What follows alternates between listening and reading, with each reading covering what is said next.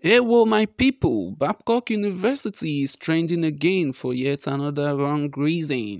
Hackers somehow managed to hack the university's website, and not just that, they started uploading explicit videos on the website. As Babcock began to trend online, a lot of people rushed to see why, only to find out that it is trending for the wrong reason.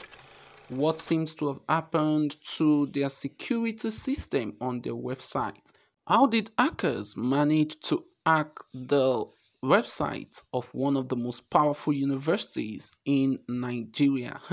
This hacker gets liver shao. Well, something needs to be done as soon as possible. What do you think about this? Thanks for watching this video.